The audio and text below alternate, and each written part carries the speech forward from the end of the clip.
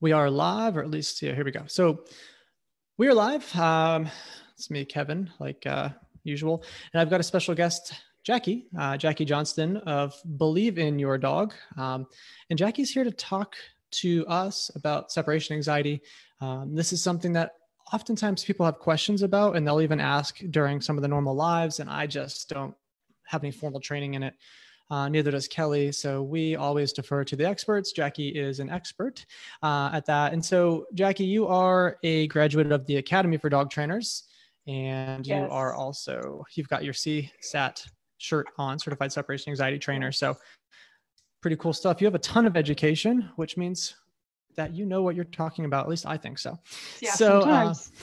So welcome. Thank you. Thanks for having me. Thank you for being here. And I know that I talk a lot. You're going to get to talk most of this time, I think, which is pretty cool. I'll shut up. So I've got some questions I want to ask you, kind of, typical interview type thing. And then I want to leave time at the end for anybody to have questions.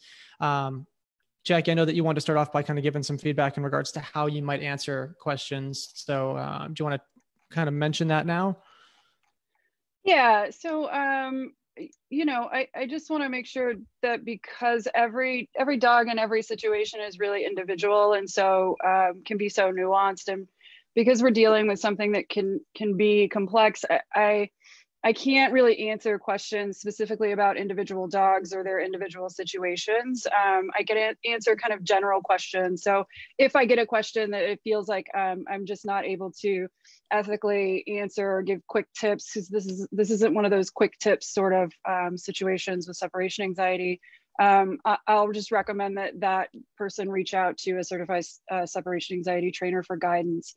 Just want to make sure that people are really set up for success as much as possible. So, well, and if I'm not mistaken, you, or at least some of the trainers that have your same certification, do some sort of a initial consult to make sure it's even a good fit, right?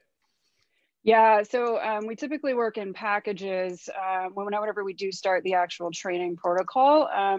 But there is the option, and which comes along with the package as well, of doing an initial assessment, which is 60 to 90 minute consultation one-on-one online, where we can help you just sort of determine, is your dog struggling when they're left home alone if you don't know, and then talk to you about, what this is and what it entails to help your dog recover and things like that. So that is an option for sure for people.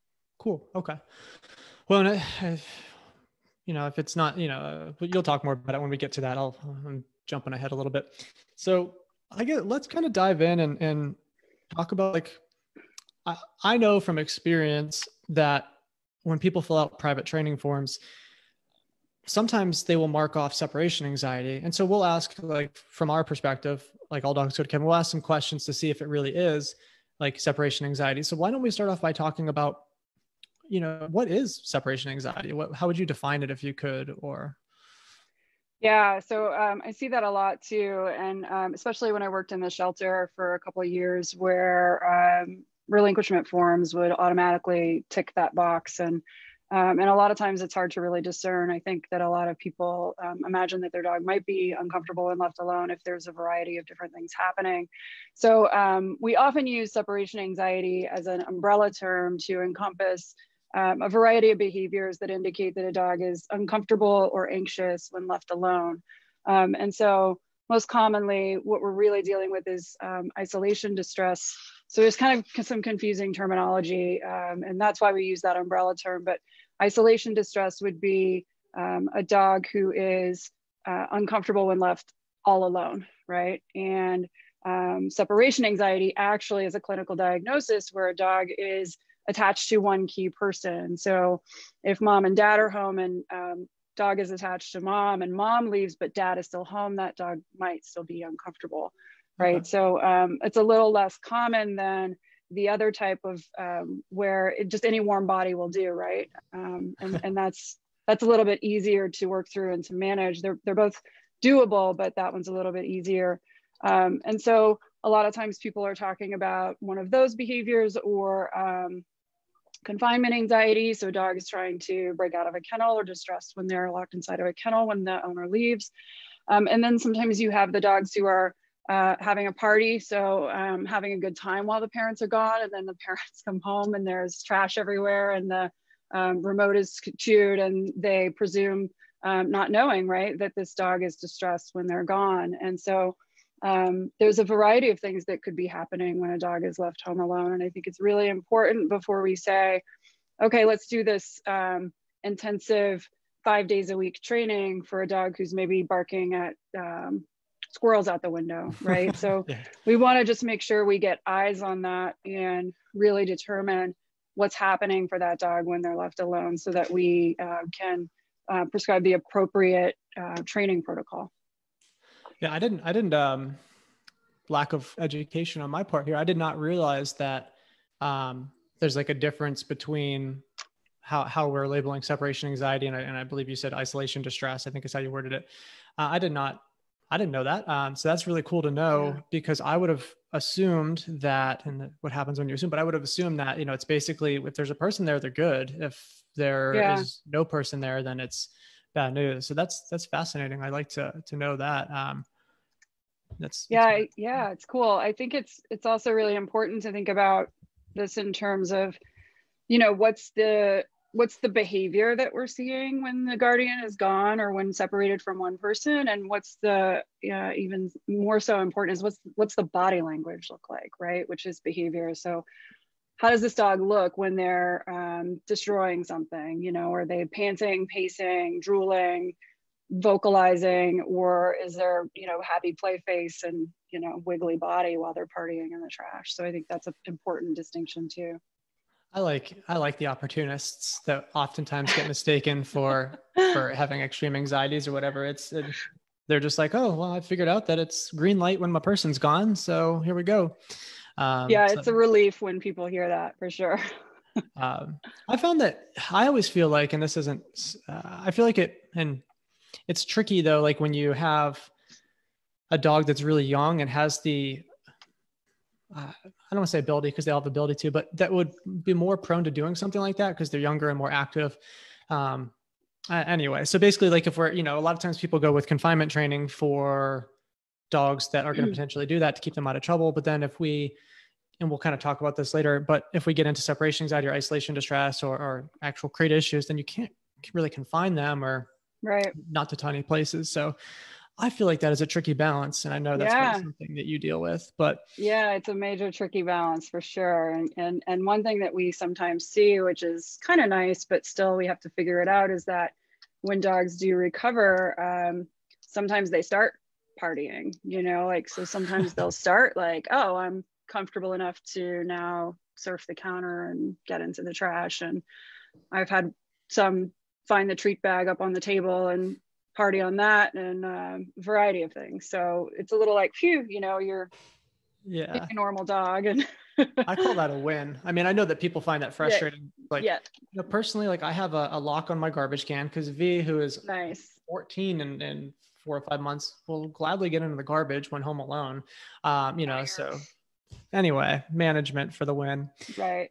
But so let's kind of dive into my next question, which is, I heard a percentage at one point. I didn't put much research into it, but it was like an incredible amount of dogs suffer from, I'm going to use the term separation anxiety. I'm going to gladly have you correct me with that in terms of whether it's truly the separation anxiety or isolation totally or whatever. Fine. We just, we use it as an easy to understand. Separation anxiety works. I like easy. So let's, why do so many dogs suffer from it? Do you have any idea? So I think that's a really good question. And I want to give a shout out actually to Milena DiMartini's new book is out. You can get it on Dogwise or Amazon. And she kind of points out in the beginning, and I think this is really a good way to think about it, in that dogs are really social animals. And if you think about this from us behavior nerds, we like to think of things from an evolutionary standpoint, that it's adaptive for animals to use their behavior to keep their family closer, to let their family know where they are, or if they're lost or in distress. And we know that, that works for them out there, right? And I don't know that they're designed to be in a house isolated and alone all day, right? And I'm not saying that causes it, but we do know that causes separation anxiety is oftentimes big life transitions. I see a lot of that. So I see a lot of like, one of the dogs in the family passed away, or someone moved out, or someone moved in, or they moved across the country or moved into a new home. So any sort of transition, I see that a lot. And then I've had quite a few clients too, where there was some sort of traumatic event. Most recently, there was a big altercation at doggy daycare. One of the dogs was really severely injured, and from there developed distress when left alone. So, any sort of big transition like that. And there is some research out there that shows that there's a genetic component. So some dogs do just have that genetic predisposition. Wow. That I did not know that either. So, and a lot of those things are kind of, again, it's all new to me. So to think that having somebody move into the home would potentially cause that, that's pretty fascinating. And I would say, so then like, if it's somebody that maybe you really didn't even want to move in your home anyway, the easiest way to solve it would be get them out of there, right? Get the person out, kick them out, and that would go back. Yeah. And that's not to say, right, like that will set things back to normal. I think the interesting thing about all of these components is that they're all sort of things that are out of our control, which kind of leads into your next question, which I'll let you go ahead if you're ready. No, we didn't plan these questions out. These were just off the top of my head. Well, then, yeah, my next question. No, but my next question is, do people do things to like cause this? Because a lot of times, I will have, well, whether it be separation anxiety related or something else, like, well, I know I'm the problem. I'm the one that caused it. And I'm thinking, well, maybe not really for other things, but for something like this, do people cause it? Yeah, that's a really good question. And I again, want to go back to the reasons we talked about that dogs can develop it, and talk about that all of those reasons are out of our control, right? And then I want to 100% absolve anyone who's listening of any feeling that they may have done anything to cause this if your dog is experiencing it. I get so many clients who blame themselves and talk about the things they do that they've read could have caused this, like sleeping and letting their dog sleep in the bed, or letting their dog sleep on the couch like mine's doing right now, spoiling your dog, right? Like there's no indication, and there's even some research on this as well, that anything that the guardian's doing and any way that they're interacting with the dog is going to cause separation anxiety. So I encourage people to please spoil your dogs. I think that they're not with us long enough. So give your dog lots of love and lots of snacks, and don't worry about that, right? Like dogs learning is so, we know this as trainers, right? It's so contextual. They're so like, because my dog's sleeping on the couch, how in any way does that indicate that he's going to be distressed when left alone? They're just two totally separate pieces, right? I thought it was because he was alpha and then he didn't let you leave. I heard that once. Right. Yep. Or, let them go through the door first is going to make them, start paying your taxes and taking the kids to school. I don't know. But I do want to say that, like, when you start training, there are definitely things that you want to avoid that could hinder your training progress. And this is separate from you causing separation anxiety, right? And I think that that's where it's really helpful to work with an expert who can guide you through this process, because there are some things you want to do right, and you don't want to do, you want to set your dog up for success, right? Well, what we'll do is we'll plug your information again at the end. And then I know that I know there's only so many clients you can see at a time. So the website listed with other ones too, if we want to list that, we can. So, but I think that's nice to know that people can know that they're not necessarily the cause of it. So many people, like you said, feel so guilty. Like, I know it's my fault. I, gave him that ice cream cone when I left the one time, and Yeah. So yeah. And I've had, we know that there are trainers out there, unfortunately, who tell people that they're causing it. Well, that's the easiest thing to do, isn't it? Just blame the person. Right. We do have a couple of questions that I'll kind of go through at the end. So if anybody y'all that have asked these questions, we'll kind of come back to it. So cool. So we've got a few more questions for you. By we, I mean I am the only one here to ask you questions. So COVID. I would assume that maybe it would be helpful. COVID has been helpful for some dogs that are suffering, but I don't know. But then I've heard from others that I think like we had a question originally, like in the original post, like I'm worried about what's going to happen because of COVID. So what have you seen with COVID? How has it affected dogs with separation anxiety compared to what may it cause with dogs that didn't have it before or weren't showing it? So like we talked about big life transitions, which is what we're in the middle of right now, right? So you touched on this, that there's pros and cons with COVID. I mean, I think just like, even if you don't have a dog, right, there's some things that suck about it, and there's some things that we're experiencing that might be positives, right? So my colleagues and I have absolutely seen an uptick in people reaching out for help. It's really hard to say definitively what has caused this. I think it's a variety of things. Again, like major disruption and transition in people's lives. That includes our dogs' lives, right? And I've personally, what I've experienced recently is a lot of dogs who were adopted after lockdown, who may not have just naturally been left home alone for weeks. And when they finally were, the guardians noticed some manifestation of anxiety while they were absent. I think also that people are talking about it a lot. Trainers are now, everyone wants to do it, which is awesome. You can do it from home. But I think that there's a lot of information circulating about separation anxiety right now. And so people are more aware. And again, like a big change, you know, I know I would not have been if I never knew anything about separation anxiety. I was personally concerned about my own dog, who does not have a history of separation anxiety. And because I suddenly didn't leave my house for weeks, and I'm already like an introvert and don't leave my house much, but now I really don't leave my house. And then I moved across country. So I was really careful when I first left him alone, maybe more conservative than anyone else has been, and just really like watched him monitored on camera. And I even like, I called Milena and I was like, should I be worried? Because everybody's talking about, you should be worried about your dog for COVID. And I was like, oh my gosh, I haven't left him alone in 4 weeks. I haven't even, like, if I go on a walk, he goes with me. If I go check the mail, my partner's inside. And she was like, you know, calm down and do your normal stuff, right? Like and I was doing my normal stuff, but I was never not taking him with me, right? So I just gradually started like, I'm gonna go check the mail and I'm gonna go for a walk without you, which was weird.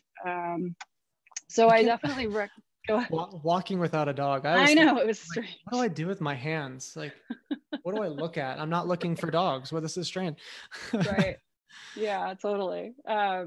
So I think it's also a pro, right? Because I have a lot of clients right now who I was working with before COVID, and they were pretty stressed pre-COVID because they couldn't leave their dog home alone except for the training, right?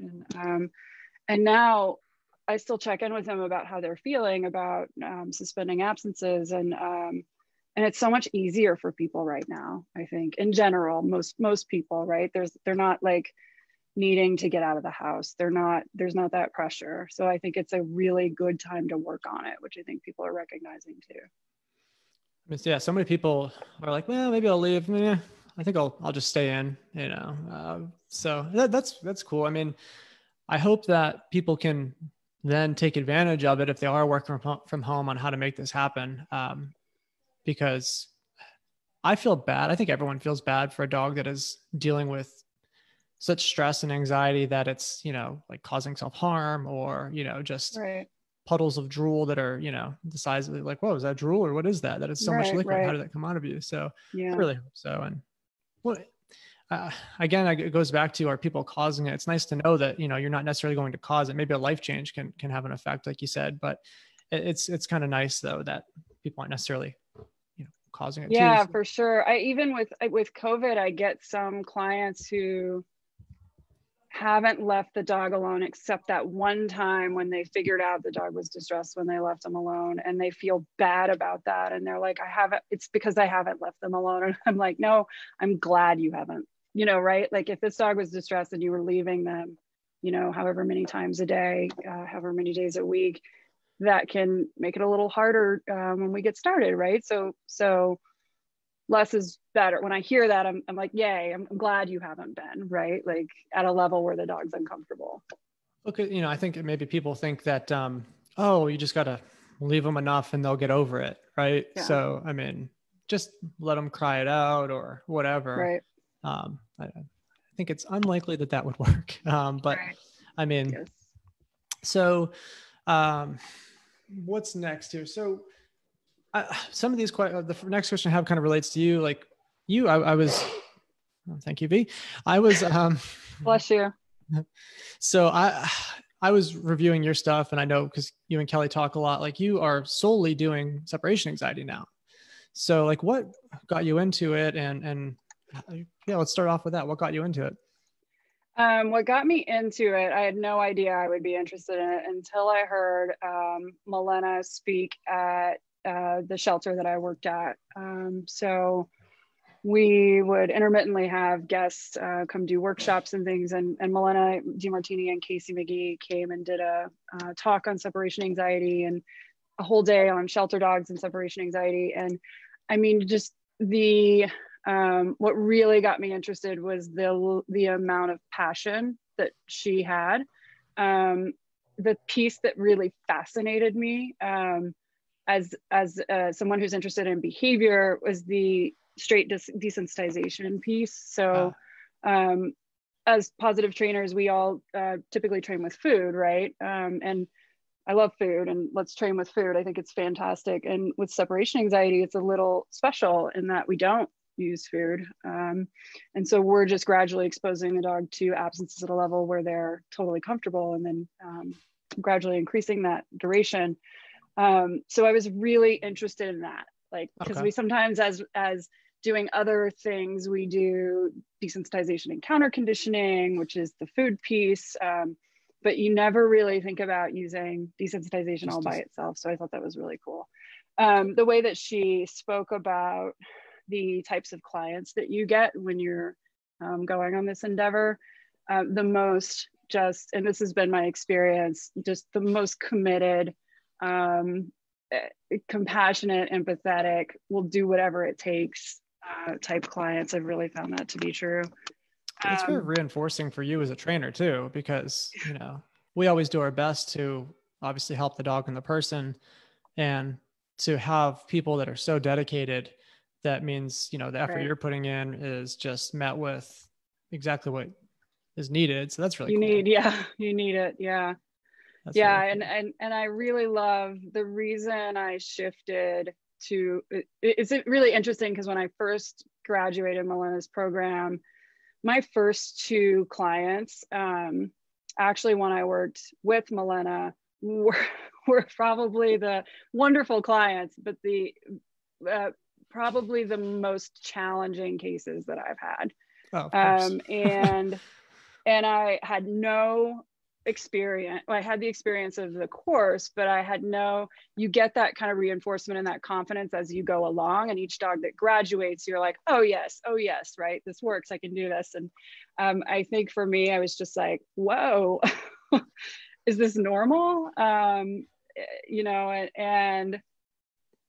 so there was a time where I was like, I can't do this. There's no way I can do this. And I just kept getting clients, and then I started graduating clients, and then I was like seeing it work, and that just feels so good, right? And I love, so cool. One of the reasons I shifted was that I love the laser focus on one specific problem, right? Like when I was doing other types of training, and some trainers love this, I didn't.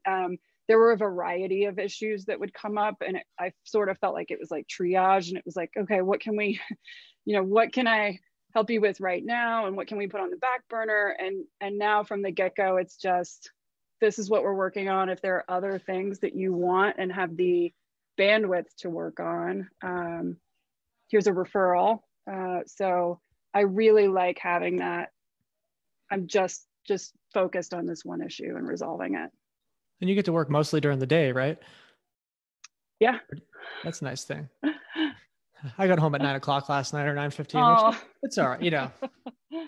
I like classes, helping people still. Yeah, classes. I miss classes. Classes are fun. They are. It's just, I feel bad, because the time slots, like I feel bad that people have to sign up for an 8 o'clock time slot, which I mean, in the summer, it's not so bad, but it's already getting dark by 7:30. So it gets late, but well, okay. So I love like everything you said, like you get to just focus on one thing. And I love also that you're getting to see the dogs like graduate, like you mentioned. I know that when you're working with other things, like as a trainer, sometimes you don't get to see the final product because you're giving them steps, you're helping them through those steps. And then you're like, okay, here are the next 2 steps. Right. And they're like, okay, I got this. And then you never necessarily get to see the grand finale there. So that's really cool. I loved hearing that. Well, and then I know this is not necessarily, I'm sure this answer to the next question could be a long one. Fortunately, I prepared you ahead of time. So like, how do you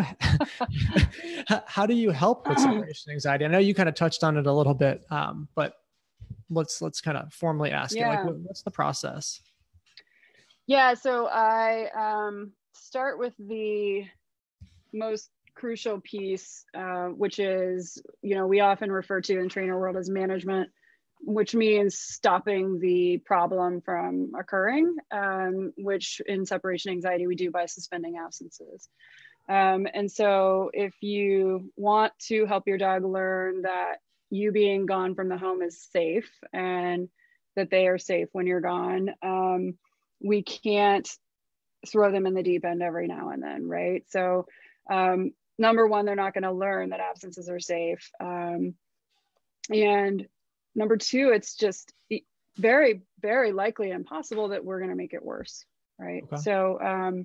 So that's the key. And this can sound really daunting, I think, to people when I first mention it, but it's doable and it's being done all the time.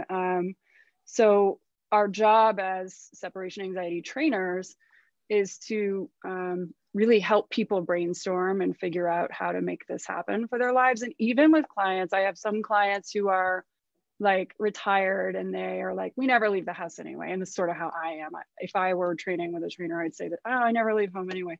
But I think it's so important to really prepare people for, you'll want to, right? And you should. And so let's figure that out together. How can we have a plan?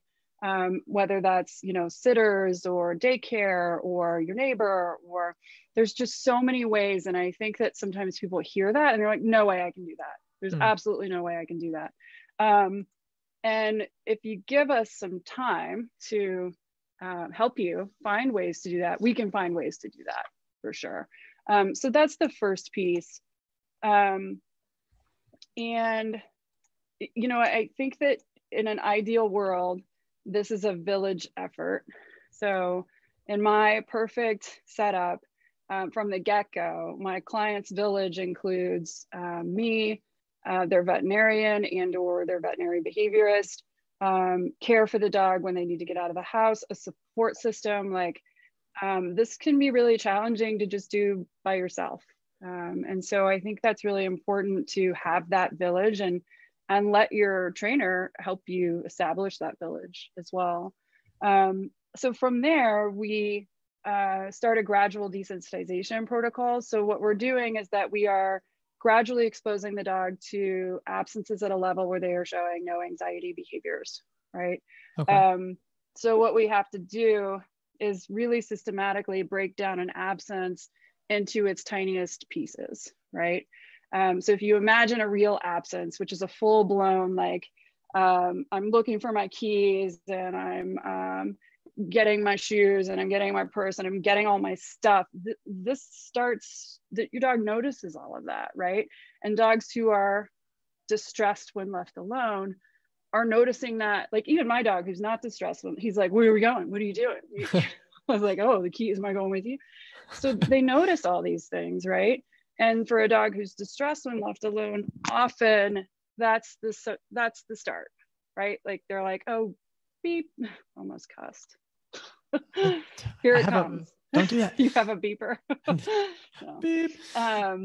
So you can't start there, right? Like you can't start with like, okay, let's start. You're gonna get your shoes, get your keys, get your purse, like exit, come right back. Like you've already started, for most dogs, that anxiety cycle, right?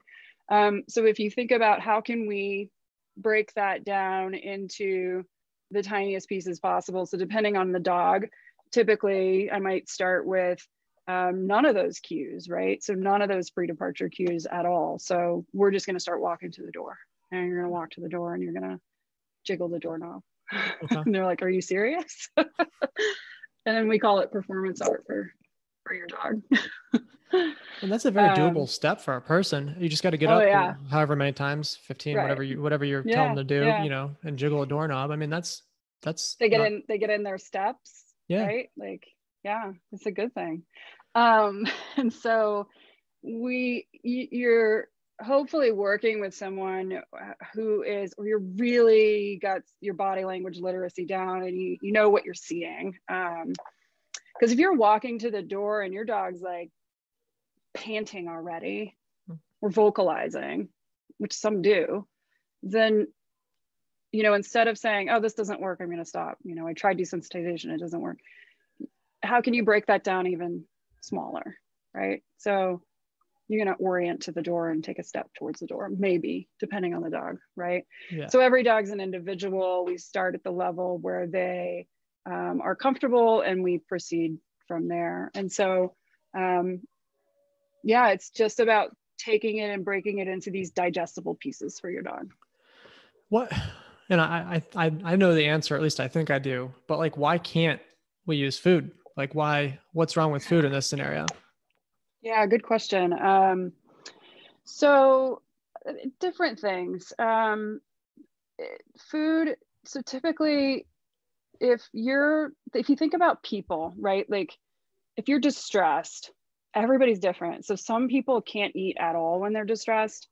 Some people, Milena pointed out somewhere, I can't remember where, but like you can be crying and eating and like scooping your ice cream into your mouth, right? Like it's not really an indication of comfort. So I think that it's often used as a Band-Aid or a distraction. So what I've seen a lot is sometimes people will send me a video of their dog for an absence, and what they're doing is they're putting a Kong down and then leaving, and either the dog's too stressed to eat that Kong, or the dog's stressed and they're eating the Kong anyway, and they're sort of like frantically eating it, and then it's gone, and they're like, oh, now I'm alone, right? So one thing with food is that it doesn't really give us an organic read on how the dog's doing. And I think it's really important to gauge that based on the behaviors they're exhibiting and the body language, right? If you're eating your Kong, I can't tell if you're uncomfortable. And then there's the rare case where I don't want to freak anybody out. I think I know what you're going to say. Yeah, you could put the food down and then leave, and then your dog learns that predictive relationship that food predicts absences, food is scary, right? And that's not common, but it could happen in theory, right? Well, but to not freak anybody out, I mean, that's for dogs that are potentially going to be the type of dogs that are going to have the separation anxiety. For like the average dog that shows no signs, getting that Kong isn't going to all of a sudden create separation anxiety. Totally. So and using food runs out, right? Like, and you typically, when people's goals are typically like 2 to 4 to 6 hours, I want to be able to leave, and there's no food that's going to last that long, right? What if there was, though? That would be amazing. I know. I would eat it. No, I'm just kidding. I'm thinking of all the possibilities, all the downfalls of your dog eating for 6 hours straight. Well, it's like an IV drip of like a flavored water that drips. You might be onto something. Well, we used to use lickety sticks, not for anything separation anxiety related, but like lickety sticks. They don't make them anymore. Maybe another company does, but it was a fantastic treat that was a liquid that Yeah. oftentimes they could even eat when they're getting like medical things done because they're not actually consuming much. It's a liquid. And anyway, I get on little Cool. tangents. So So basically, go ahead. Go simple, ahead. simple, but not easy. I think that's a really important. It sounds simple to say, we're going to take an absence and break it into baby steps, and we're going to gradually expose you to absence at a level where you are totally fine. I think that sounds straightforward, right? It's not typically straightforward. I can imagine. So yeah, so I don't want to give the impression that it's easy. It's doable, it's fixable, but it's not always easy. There's a lot that goes into this. And one piece I think that's so important that I see clients who have tried desensitization and struggled is either going too fast or not tracking data. And it's such an important thing that the CSATs do so beautifully, is that piece of like, when you're training, what time of day is it? When you're training, who's doing the leaving? Is it mom? Is it dad? Is it mom and dad together? What did your dog eat that day? Did they have any meds that day? And at what time? How much exercise did they have? So these things all sort of come together to create a picture or a pattern sometimes of, okay, so maybe evenings at 6 o'clock are really difficult for this dog, and we need to back off on our plan a little bit during that time. And I think that's something that your average guardian might not notice or track. So I think that if you are doing this on your own, that's so important to be tracking that stuff. Well, that's what I was thinking. It's like, well, you could give a blanket statement to somebody and say, well, start off with putting your shoes on. Right. But if that completely sets the dog off into like a complete panic, I mean, I assume it would work, but it would take like weeks and weeks and weeks possibly, or maybe it wouldn't work at all because it is too extreme. Yeah. I mean, it's so that to give like a blanket statement of start with shoes. Yep. Obviously, from what you're saying, sounds like that would be very unfair to. And you also said, I forget how you worded it, but basically, and I know this is true along other lines too, if we just give like a little piece of advice, maybe it was what you said right out of the gate, but if you give a little piece of advice, a person might try it and then, say, well, this doesn't work. Hey, she said to do this and it didn't work. It's like, oh, I'm dealing with a dog that's dealing with some aggression. Okay, just have, the person come in and then just have the person give the dog some, and that'll solve it. Right. And so that's what we have to be careful of. So, So that's about all I have to ask. We've got a couple of questions here.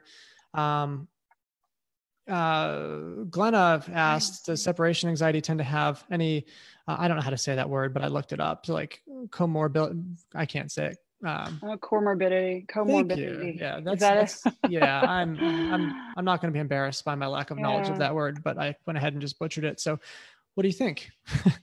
Yeah, absolutely. So one big question I always ask every single client is your dog sensitive to sound? So there's some research, I can't remember the exact number, but it's high. It's above 50% that dogs who have separation anxiety or separation related problems also have sound sensitivities. So which we know also from recent research that sometimes dogs with sound sensitivities could be having pain that we don't know about, right? So having that village of the vet and or vet behaviorist is so important to make sure that we're addressing those issues. So always ask about sound sensitivity with a separation anxiety dog and vice versa. For sure. That's interesting. I know I'm really enjoying this. I'm not just this is so much fun to learn all this stuff from you. And I think everyone else is really enjoying it too. We've got a lot of people that have been watching pretty much the whole time.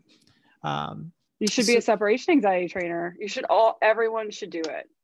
Everybody should do it. Now, I would like to. I'm finishing up my academy stuff still, so I'm almost done with that. But then maybe I'll dive in. So I do have. Well, let's kind of go through. And then I'm just going to stick with Glenna real quick. She says, "Do most of your cases benefit from an anti-anxiety medication?" I have a big pro meds bias, so the answer is yes. I think that's a conversation to have with your veterinarian for sure. or veterinary behaviorist. And I really try not to expose my bias, but apparently I just did right off the bat. Yeah, you did. You just did. Yeah. Yeah. So I have some really great, if anyone wanted to email me or contact me on my website, I have a handout that I created with resources about behavioral medication. It's not a handout saying you should ask your vet for these certain meds, because we don't do that, right? It is articles and webinars and information from vets about medication, and so that the client can read through that information, be informed, and make an informed decision with their veterinarian. My personal experience has been most dogs who are doing the behavior modification in combination with behavioral pharmaceuticals are progressing more quickly and more consistently than dogs who aren't. Do you find, and a follow-up question, this is my question, but do you find for separation anxiety, is it any different than, well, I know that you're not necessarily working the other cases anymore, but I know you did before. Do people, when you mention that, do people put up like, me, I don't want to do that? Or do you feel like they're more likely to jump on with that since they're seeing so much stress? Yeah, it really depends on the person and whatever their own biases and experience is. I personally, when I had hired a trainer for my own dog, which got me interested in training originally, and she suggested meds. She suggested speaking with my vet about meds for him. And I was like, oh my God, I could never do that, right? I don't want him to be a different dog. I don't want him to be a zombie. And she had to walk me through that. And so did my vet. And I can't believe I come from that place, but I have that experience, and now I'm just like, I gotta be careful. I really got to be careful with the way I talk about this. But I think that people are in a position with separation anxiety where they're looking definitely for a resolution, rather than sometimes with other problems, we might manage the environment to the extent where the behavior doesn't occur as often and everybody's got some relief. Typically people who have a dog with separation anxiety are looking for resolution. Sure. From the get, we sign on, we are like, we want to get to our goal, right? And so there are different types of people. There are the people who are like already on meds, already talked to the vet, and there are the ones who are, let's try it for a little while and see how it goes. And then once we've rolled through for a few weeks, they are ready to try that. I would say from the get-go, I would have a conversation with your vet as to what they would suggest, for sure. I like that answer. And it's funny, you said the same thing with V, he was 3 or something at the time. He was dealing with some issues with other dogs, and the trainers I was working with were like, get him on some meds. And I was like, I don't want to, I want to help him through it on his own. And then like, finally, I don't know if they talked me into it or if I just did it on my own, but I got him on some like herbal thing.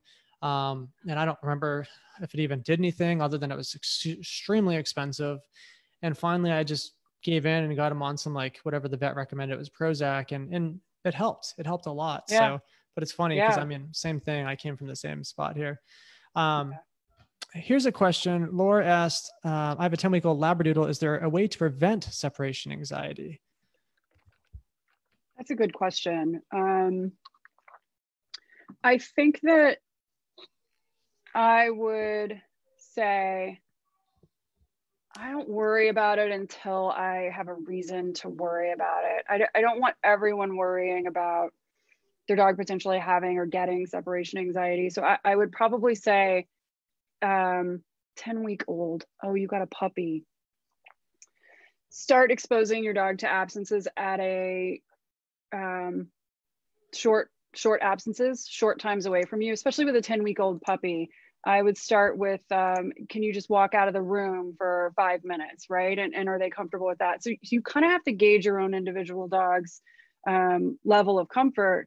And then as far as prevention, I would just start easy, especially for a 10-week-old puppy, right? Like they're not accustomed to being left alone. So I would absolutely be like, once you're able to move about the house and they're comfortable in their area in a playpen or out in the house, then start saying, okay, I'm going to walk out the front door and I'm going to keep an eye on them and see how they're doing.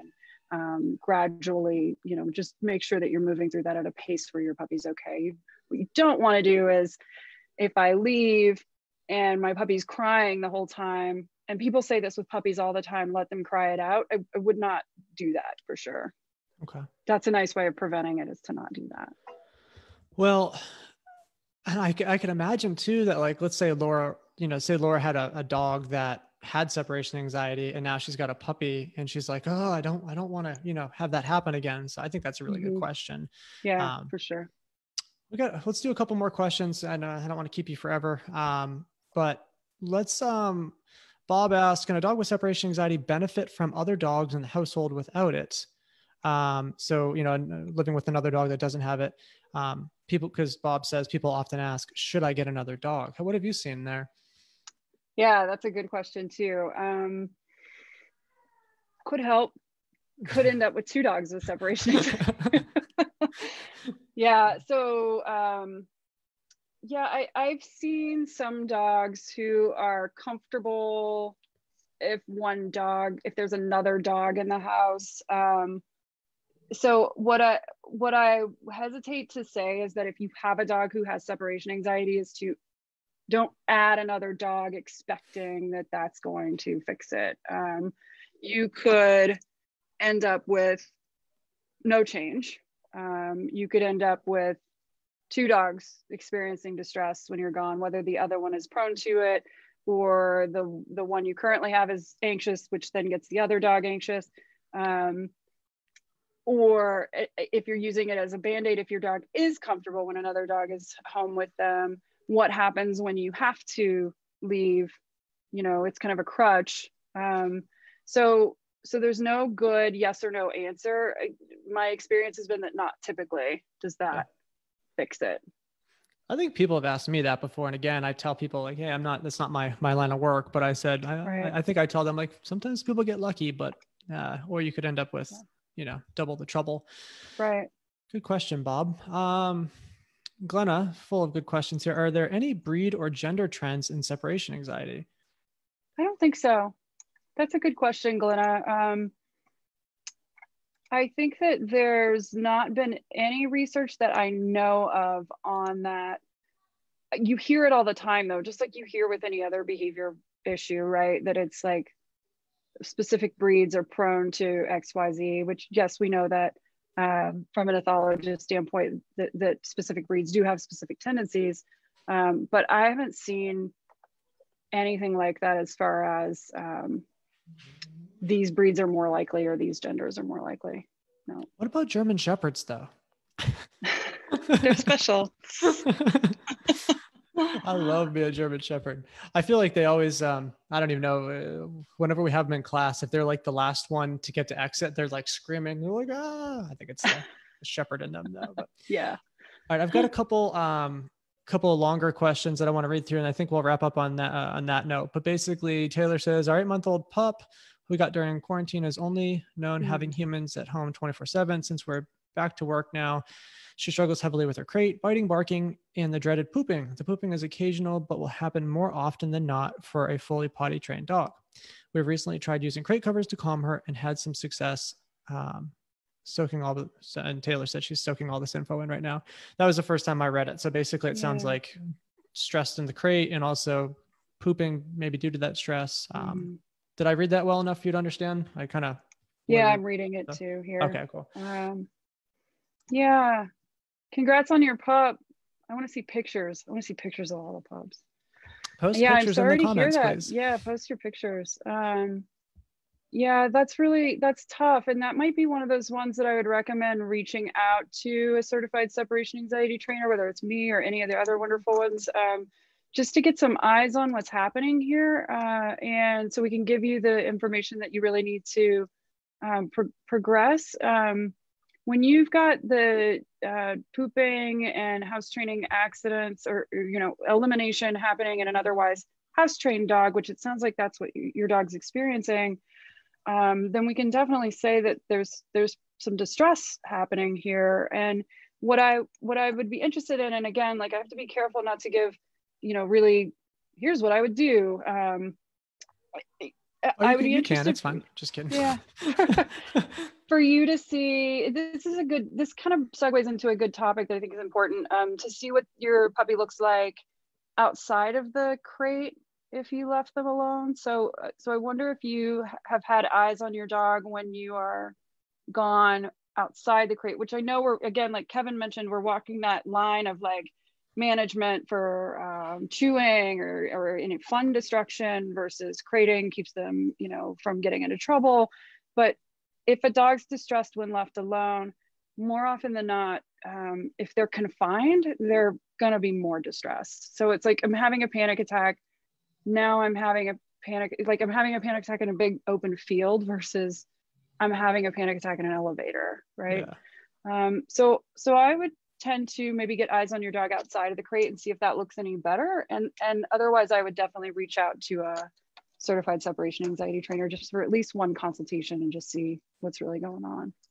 That stinks. Good though. luck. I mean, yeah. I mean, to have the pooping in the crate, especially if they're fully house trained. I mean, I think you could correct me if I'm wrong, but I think that's a good sign that maybe there's some anxiety going on there because, you know, but anyway, I mean, so thanks for taking the time to answer that. I know that, again, that's tough. And as you mentioned, and as I mentioned early on, it's like, what do you do if you have 8 months old dog? How do you confine them so they don't get into trouble? But so I guess you could also try a bigger confinement area.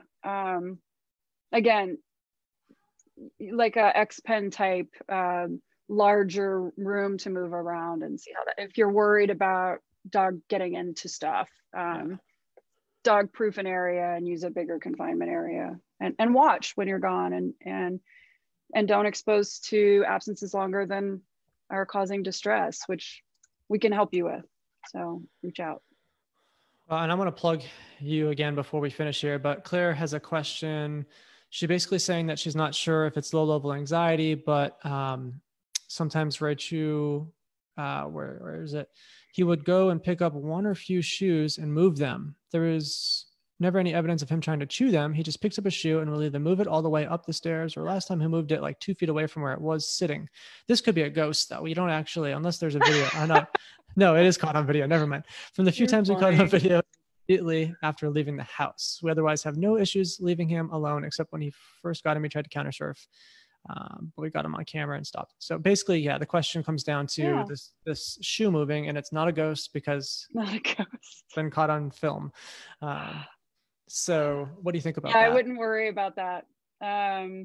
Especially if your dog is laying down and sleeping and all they're doing is picking up a shoe and they're not even chewing. Even if they were chewing the shoe and then going to sleep, I wouldn't worry about that. Just pick up the shoes. Yeah, I wouldn't be concerned about that. Maybe it smells like you and your dog likes that and they just want to get a whiff and mouthful and then go back to sleep. So yay, don't worry. Cool. That's awesome. All right. Well, that I think is going to go ahead and wrap us up. A lot of people just said this is awesome information. Thanks so much for doing it. So, you're so welcome. Amy did say that she's got a dog from APL that is dealing with some, and then she had mentioned, is it just a lot of repetition? And I think that you had said, yes, it's a lot of repetition, but we just need to know what step to start off at. And that's basically where consultations come into play. Am I right? And it's a lot of repetition, but there's a lot of nuance.